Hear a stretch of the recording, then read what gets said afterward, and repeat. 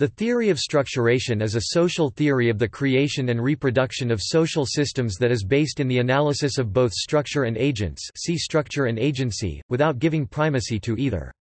Further, in structuration theory, neither micro nor macro-focused analysis alone is sufficient.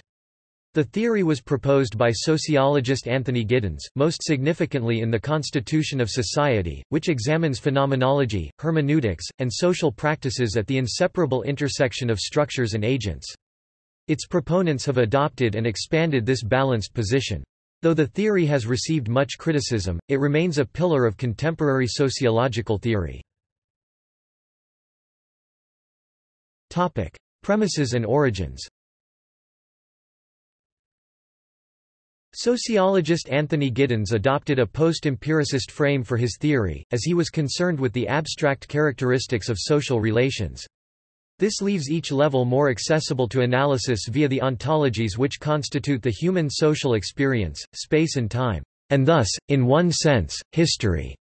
His aim was to build a broad social theory which viewed the basic domain of study of the social sciences as neither the experience of the individual actor, nor the existence of any form of societal totality, but social practices ordered across space and time. His focus on abstract ontology accompanied a general and purposeful neglect of epistemology or detailed research methodology. Giddens used concepts from objectivist and subjectivist social theories, discarding objectivism's focus on detached structures, which lacked regard for humanist elements, and subjectivism's exclusive attention to individual or group agency without consideration for socio-structural context.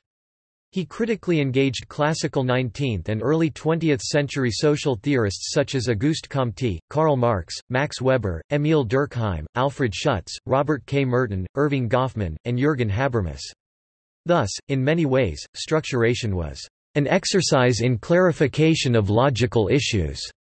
Structuration drew on other fields, as well. He also wanted to bring in from other disciplines novel aspects of ontology that he felt had been neglected by social theorists working in the domains that most interested him. Thus, for example, he enlisted the aid of geographers, historians and philosophers in bringing notions of time and space into the central heartlands of social theory.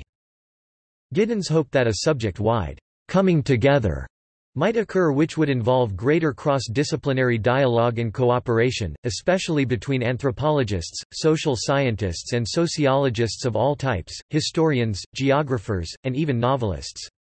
Believing that literary style matters, he held that social scientists are communicators who share frames of meaning across cultural contexts through their work by utilizing the same sources of description, mutual knowledge, as novelists or others who write fictional accounts of social life. Structuration differs from its historical sources. Unlike structuralism, it sees the reproduction of social systems not as a mechanical outcome, but rather as an active constituting process, accomplished by, and consisting in, the doings of active subjects. Unlike Althusser's concept of agents as bearers of structures, structuration theory sees them as active participants. Unlike the philosophy of action and other forms of interpretive sociology, structuration focuses on structure rather than production exclusively. Unlike Saussure's production of an utterance, structuration sees language as a tool from which to view society, not as the constitution of society. Parting with structural linguists such as Claude Lévi-Strauss and generative grammar theorists such as Noam Chomsky. Unlike post-structuralist theory, which put similar focus on the effects of time and space, structuration does not recognize only movement, change and transition. Unlike functionalism, in which structures and their virtual synonyms, systems, comprise organizations, structuration sees structures and systems as separate concepts. Unlike Marxism, structuration avoids an overly restrictive concept of society, and Marxism's reliance on a universal motor of history, i.e. class conflict, its theories of societal adaptation, and its insistence on the working class as universal class and socialism as the ultimate form of modern society. Finally, structuration theory cannot be expected to furnish the moral guarantees that critical theorists sometimes purport to offer.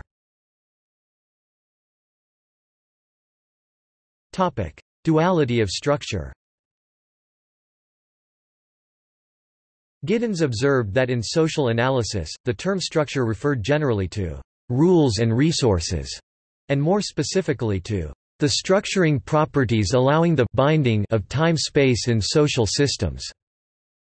These properties make it possible for similar social practices to exist across time and space and that lend them systemic form. Agents, groups or individuals draw upon these structures to perform social actions through embedded memory, called memory traces.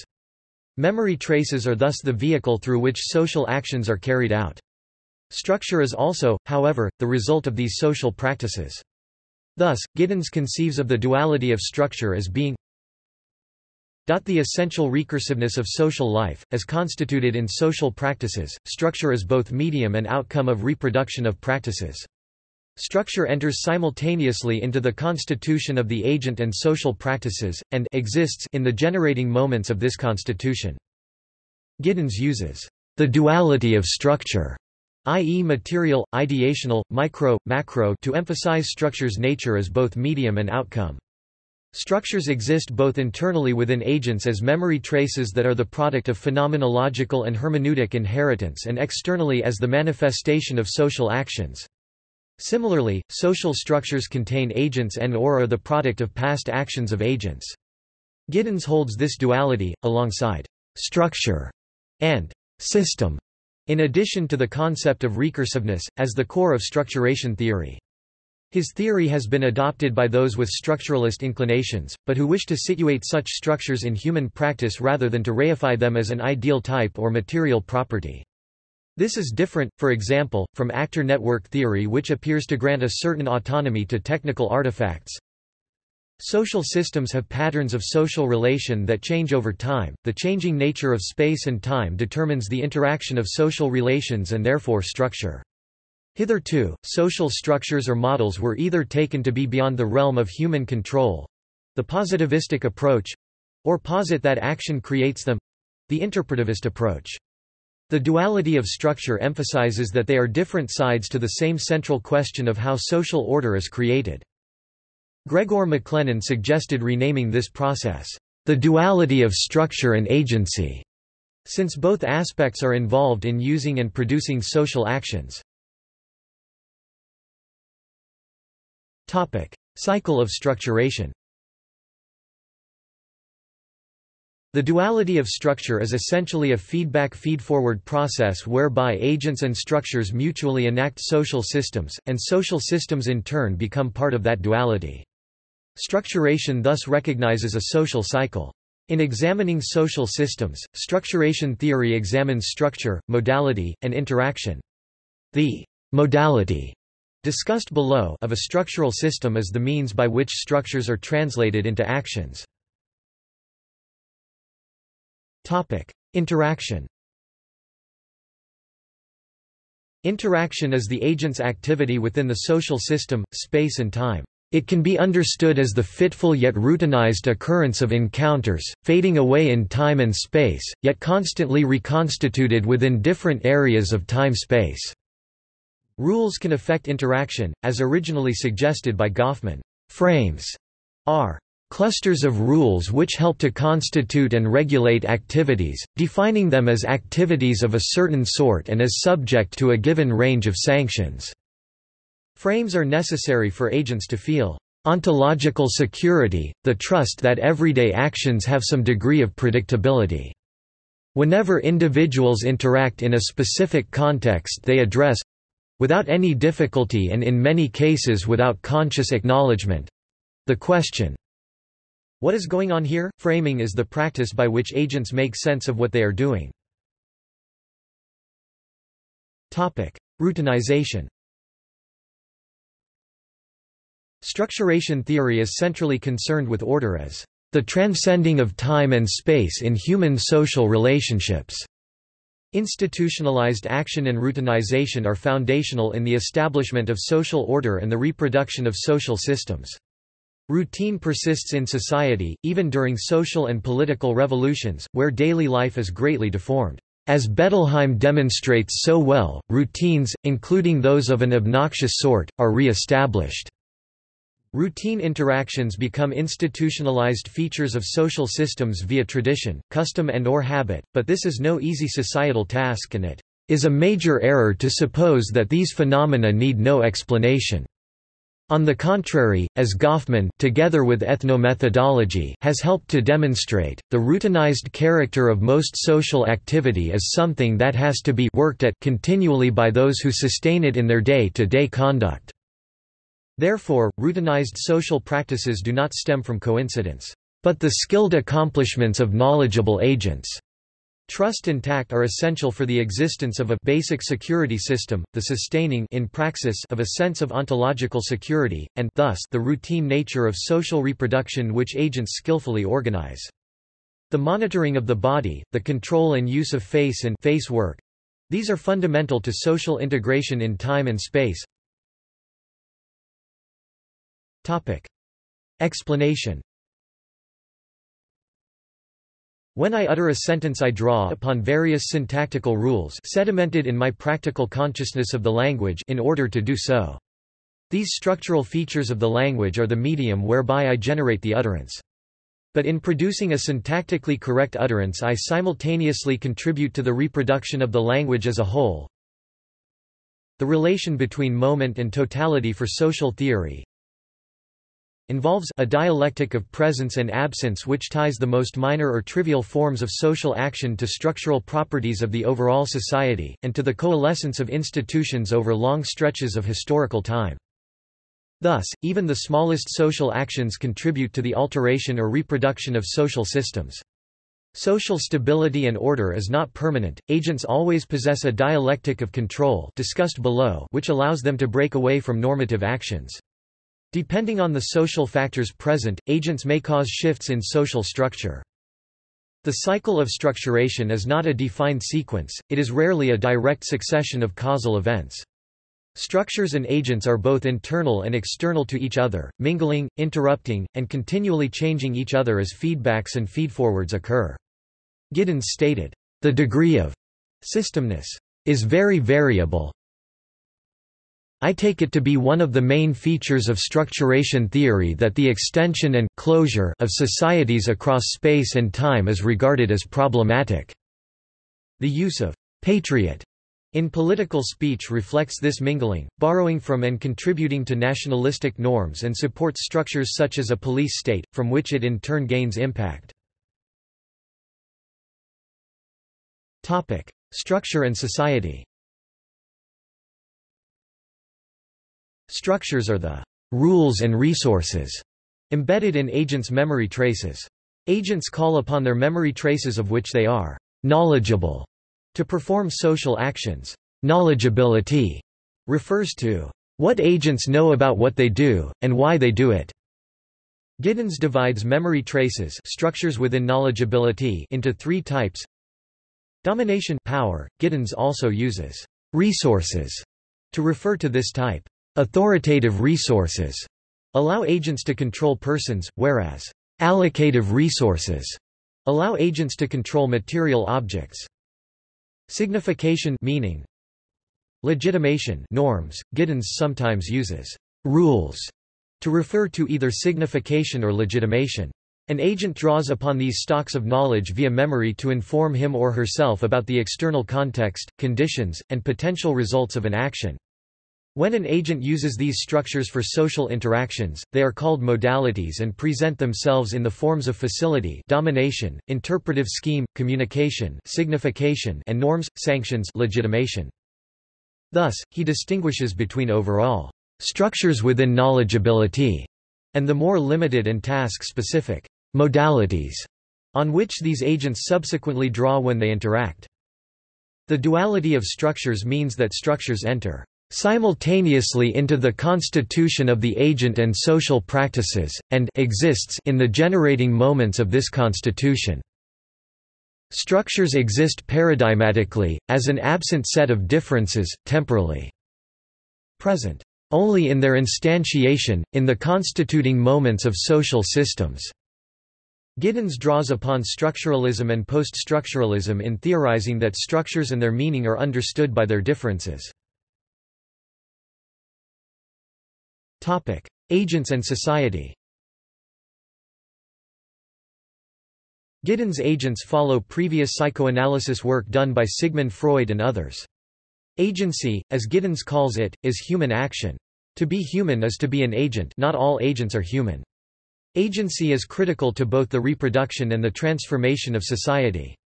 Another way to explain this concept is by what Giddens calls the reflexive monitoring of actions. Reflexive monitoring refers to agents' ability to monitor their actions and those actions' settings and contexts. Monitoring is an essential characteristic of agency. Agents subsequently rationalize or evaluate the success of those efforts. All humans engage in this process, and expect the same from others. Through action, agents produce structures. Through reflexive monitoring and rationalization, they transform them. To act, agents must be motivated, must be knowledgeable, must be able to rationalize the action, and must reflexively monitor the action. Agents, while bounded in structure, draw upon their knowledge of that structural context when they act. However, actions are constrained by agents' inherent capabilities and their understandings of available actions and external limitations. Practical consciousness and discursive consciousness inform these abilities. Practical consciousness is the knowledge ability that an agent brings to the tasks required by everyday life, which is so integrated as to be hardly noticed. Reflexive monitoring occurs at the level of practical consciousness. Discursive consciousness is the ability to verbally express knowledge. Alongside practical and discursive consciousness, Giddens recognizes actors as having reflexive, contextual knowledge, and that habitual, widespread use of knowledgeability makes structures become institutionalized, agents rationalize, and in doing so, link the agent and the agent's knowledgeability. Agents must coordinate ongoing projects, goals, and contexts while performing actions. This coordination is called reflexive monitoring and is connected to ethnomethodology's emphasis on agents' intrinsic sense of accountability. The factors that can enable or constrain an agent, as well as how an agent uses structures, are known as capability constraints include age, cognitive, physical limits on performing multiple tasks at once and the physical impossibility of being in multiple places at once, available time and the relationship between movement in space and movement in time. Location offers are a particular type of capability constraint. Examples include locale, regionalization, political or geographical zones, or rooms in a building. Presence, do other actors participate in the action? See co-presence, and more specifically, physical presence, are other actors physically nearby? Agents are always able to engage in a dialectic of control, able to intervene in the world or to refrain from such intervention, with the effect of influencing a specific process or state of affairs. In essence, agents experience inherent and contrasting amounts of autonomy and dependence. Agents can always either act or not.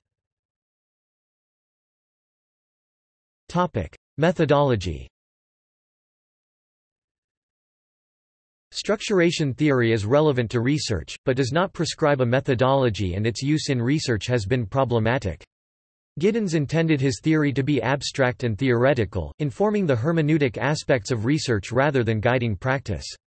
Giddens wrote that structuration theory establishes the internal logical coherence of concepts within a theoretical network. Giddens criticized many researchers who used structuration theory for empirical research, critiquing their en bloc use of the theory's abstract concepts in a burdensome way. The works applying concepts from the logical framework of structuration theory that Giddens approved of were those that used them more selectively, in a spare and critical fashion. Giddens and followers used structuration theory more as a sensitizing device. Structuration theory allows researchers to focus on any structure or concept individually or in combination. In this way, structuration theory prioritizes ontology over epistemology. In his own work, Giddens focuses on production and reproduction of social practices in some context. He looked for stasis and change, agent expectations, relative degrees of routine, tradition, behavior, and creative, skillful, and strategic thought simultaneously. He examined spatial organization, intended and unintended consequences, skilled and knowledgeable agents, discursive and tacit knowledge, dialectic of control, actions with motivational content, and constraints. Structuration theorists conduct analytical research of social relations, rather than organically discovering them, since they use structuration theory to reveal specific research questions. Though that technique has been criticized as cherry-picking, Giddens preferred strategic conduct analysis, which focuses on contextually situated actions. It employs detailed accounts of agents' knowledgeability, motivation, and the dialectic of control. Criticisms and additions. Though structuration theory has received critical expansion since its origination, Giddens' concepts remained pivotal for later extension of the theory, especially the duality of structure.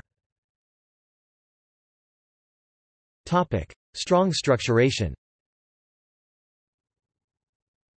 Rob Stones argued that many aspects of Giddens' original theory had little place in its modern manifestation. Stones focused on clarifying its scope, reconfiguring some concepts and inserting new ones, and refining methodology and research orientations. Strong structuration places its ontology more in situ than abstractly. Introduces the quadripartite cycle, which details the elements in the duality of structure. These are external structures as conditions of action, internal structures within the agent, active agency, including a range of aspects involved when agents draw upon internal structures in producing practical action, and outcomes as both structures and events. Increases attention to epistemology and methodology. Ontology supports epistemology and methodology by prioritizing the question at hand, appropriate forms of methodological bracketing, distinct methodological steps in research, and specific combinations of all the above in composite forms of research. Discovers the meso-level of ontology between the abstract, philosophical level of ontology and the in situ, ontic level. Strong structuration allows varied abstract ontological concepts in experiential conditions. Focuses on the meso-level at the temporal and spatial scale. Conceptualizes independent causal forces and irresistible causal forces, which take into account how external structures, internal structures, and active agency affect agent choices or lack of them. Irresistible forces are the connected concepts of a horizon of action with a set of actions in hand, and a hierarchical ordering of purposes and concerns. An agent is affected by external influences. This aspect of strong structuration helps reconcile an agent's dialectic of control and his/her more constrained set of real choices. Post-structuration and dualism. Margaret Archer objected to the inseparability of structure and agency in structuration theory. She proposed a notion of dualism rather than duality of structure. She primarily examined structural frameworks and the action within the limits allowed by those conditions. She combined realist ontology and called her methodology analytical dualism. Archer maintained that structure precedes agency in social structure reproduction and analytical importance, and that they should be analyzed separately. She emphasized the importance of temporality in social analysis, dividing it into 4 stages: structural conditioning, social interaction, its immediate outcome, and structural elaboration. Thus her analysis considered embedded structural conditions, emergent causal powers and properties, social interactions between agents, and subsequent structural changes or reproductions arising from the latter. Archer criticized structuration theory for denying time and place because of the inseparability between structure and agency. Nikos Mouzoulis reconstructed Giddens' original theories. Mouzoulis kept Giddens' original formulation of structure as rules and resources. However, he was considered a dualist, because he argued for dualism to be as important in social analysis as the duality of structure. Mouzoulis re-examined human social action at the syntagmatic level. He claimed that the duality of structure does not account for all types of social relationships. Duality of structure works when agents do not question or disrupt rules, and interaction resembles natural, performative actions with a practical orientation. However, in other contexts, the relationship between structure and agency can resemble dualism more than duality, such as systems that are the result of powerful agents. In these situations, rules are not viewed as resources, but are in states of transition or redefinition, where actions are seen from a strategic, monitoring orientation. In this orientation, dualism shows the distance between agents and structures. He called these situations syntagmatic duality. For example, a professor can change the class he or she teaches, but has little capability to change the larger university structure. In that case, syntagmatic duality gives way to syntagmatic dualism. This implies that systems are the outcome, but not the medium, of social actions. Musalis also criticized Giddens' lack of consideration for social hierarchies. John Parker built on Archer and Musalis's support for dualism to propose a theoretical reclamation of historical sociology and macrostructures using concrete historical cases, claiming that dualism better explained the dynamics of social structures. Equally, Robert Archer developed and applied analytical dualism in his critical analysis of the impact of new managerialism on education policy in England and Wales during the 1990s. John B. Thompson. Though he agreed with the soundness and overall purposes of Giddens' most expansive structuration concepts, i.e., against dualism and for the study of structure in concert with agency, John B. Thompson, a close friend and colleague of Giddens at Cambridge University, wrote one of the most widely cited critiques of structuration theory. His central argument was that it needed to be more specific and more consistent both internally and with conventional social structure theory. Thompson focused on problematic aspects of Giddens' concept of structure as rules and resources, focusing on rules. He argued that Giddens' concept of rule was too broad. Thompson claimed that Giddens presupposed a criterion of importance in contending that rules are a generalizable enough tool to apply to every aspect of human action and interaction. On the other hand, Giddens is well aware that some rules, or some kinds or aspects of rules, are much more important than others for the analysis of, for example, the social structure of capitalist societies. He found the term to be imprecise and to not designate which rules are more relevant for which social structures. Thompson used the example of linguistic analysis to point out that the need for a prior framework which to enable analysis of, for example, the social structure of an entire nation. While semantic rules may be relevant to social structure, to study them presupposes some structural points of reference which are not themselves rules, with regard to which of these semantic rules are differentiated, according to class, sex, region and so on. He called this structural differentiation. Rules differently affect variously situated individuals. Thompson gave the example of a private school which restricts enrollment and thus participation. Thus rules—in this case, restrictions—operate differentially, affecting unevenly various groups of individuals whose categorization depends on certain assumptions about social structures.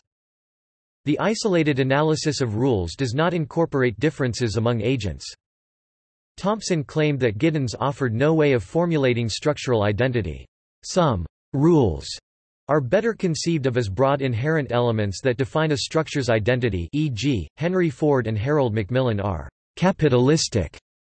These agents may differ, but have important traits in common due to their capitalistic identity. Thompson theorized that these traits were not rules in the sense that a manager could draw upon a rule to fire a tardy employee, rather, they were elements which limit the kinds of rules which are possible and which thereby delimit the scope for institutional variation.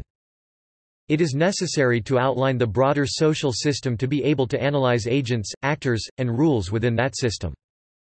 Thus Thompson concluded that Giddens' use of the term rules is problematic. Structure is similarly objectionable. But to adhere to this conception of structure, while at the same time acknowledging the need for the study of structural principles, structural sets and axes of structuration, is simply a recipe for conceptual confusion. Thompson proposed several amendments. He requested sharper differentiation between the reproduction of institutions and the reproduction of social structure. He proposed an altered version of the structuration cycle. He defined institutions as characterized by rules, regulations and conventions of various sorts, by differing kinds and quantities of resources and by hierarchical power relations between the occupants of institutional positions. Agents acting within institutions and conforming to institutional rules and regulations or using institutionally endowed power reproduce the institution. If, in so doing, the institutions continue to satisfy certain structural conditions, both in the sense of conditions which delimit the scope for institutional variation and the conditions which underlie the operation of structural differentiation, then the agents may be said to reproduce social structure. Thompson also proposed adding a range of alternatives to Giddens' conception of constraints on human action. He pointed out the paradoxical relationship between Giddens' dialectic of control and his acknowledgement that constraints may leave an agent with no choice. He demanded that Giddens better show how wants and desires relate to choice. Giddens replied that a structural principle is not equivalent with rules, and pointed to his definition from a contemporary critique of historical materialism. Structural principles are principles of organization implicated in those practices most deeply in time and pervasively in space, sedimented in society, and described structuration as a mode of institutional articulation, with emphasis on the relationship between time and space and a host of institutional orderings including, but not limited to, rules. Ultimately, Thompson concluded that the concept of structure as rules and resources in an elemental and ontological way resulted in conceptual confusion. Many theorists supported Thompson's argument that an analysis based on structuration's ontology of structures as norms, interpretive schemes and power resources radically limits itself if it does not frame and locate itself within a more broadly conceived notion of social structures. Change. Sewell provided a useful summary that included one of the theory's less specified aspects, the question, "Why are structural transformations possible?" He claimed that Giddens over-relied on rules and modified Giddens' argument by redefining resources as the embodiment of cultural schemas. He argued that change arises from the multiplicity of structures, the transposable nature of schemas, the unpredictability of resource accumulation, the polysemy of resources and the intersection of structures. The existence of multiple structures implies that the knowledgeable agents whose actions produce systems are capable of applying different schemas to contexts with differing resources, contrary to the conception of a universal habitus, learned dispositions, skills and ways of acting. He wrote that societies are based on practices that derived from many distinct structures, which exist at different levels, operate in different modalities, and are themselves based on widely varying types and quantities of resources. It is never true that all of them are homologous. Originally from Bourdieu, transposable schemas can be applied to a wide and not fully predictable range of cases outside the context in which they were initially learned. That capacity is inherent in the knowledge of cultural schemas that characterizes all minimally competent members of society. Agents may modify schemas even though their use does not predictably accumulate resources. For example, the effect of a joke is never quite certain, but a comedian may alter it based on the amount of laughter it garners regardless of this variability. Agents may interpret a particular resource according to different schemas. E.g., a commander could attribute his wealth to military prowess, while others could see it as a blessing from the gods or a coincidental initial advantage. Structures often overlap, confusing interpretation, e.g., the structure of capitalist society includes production from both private property and worker solidarity. Technology. This theory was adapted and augmented by researchers interested in the relationship between technology and social structures, such as information technology in organizations. Desinctis and Poole proposed an adaptive structuration theory with respect to the emergence and use of group decision support systems. In particular, they chose Giddens' notion of modalities to consider how technology is used with respect to its spirit. Appropriations are the immediate, visible actions that reveal deeper structuration processes and are enacted with moves. Appropriations may be faithful or unfaithful, be instrumental and be used with various attitudes. Wanda Orlikowski applied her critique of the duality of structure to technology. The duality of technology identifies prior views of technology as either objective force or as socially constructed product as a false dichotomy. She compared this to previous models, the technological imperative, strategic choice, and technology as a trigger, and considered the importance of meaning, power, norms, and interpretive flexibility. Orlikowski later replaced the notion of embedded properties for enactment use. The practice lens shows how people enact structures which shape their use of technology that they employ in their practices.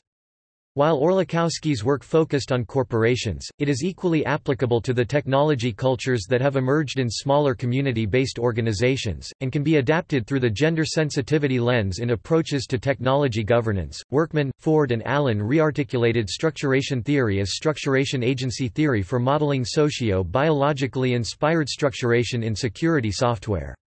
Software agents join humans to engage in social actions of information exchange, giving and receiving instructions, responding to other agents, and pursuing goals individually or jointly.